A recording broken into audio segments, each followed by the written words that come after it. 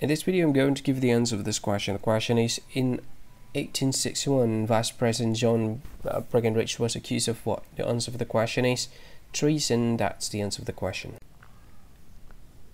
Hi, thank you so much for watching this video. If you find this video is very useful, you can help this channel to grow by subscribing this channel.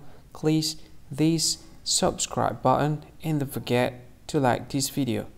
And if you find this video is not really good, or you don't really like this video, or you kind of feel that it's a little bit offensive or something like that, you can click this one, dislike button. You can do that anyway.